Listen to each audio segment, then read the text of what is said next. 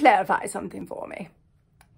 Since I've been, waiting, I've read a lot and...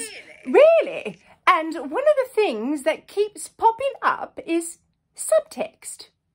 Plays, novels, songs, they all have a subtext, which I take to mean some hidden message or import of some kind. So, subtext we know, but what do you call the message or meaning that's right there on the surface? Completely open and obvious. They never talk about that. What do you call what's above the subtext? The text. Oh. Oh, yes, that's right. Well, they never talk about that.